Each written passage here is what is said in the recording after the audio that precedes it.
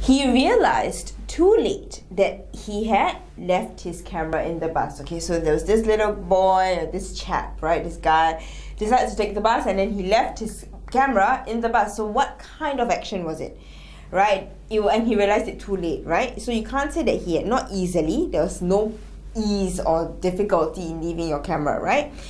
Do you think he purposely left his camera? No, he didn't have the intention of doing that, right? Definitely not cautiously. If he was cautious, he would not even do that, right? So he had carelessly left his camera. Basically, this is what it is, right? He was very careless in putting down or leaving his belongings behind. In this case, it was the camera, right? When we say do not be careless, means do not be very not careful, basically, with your belongings.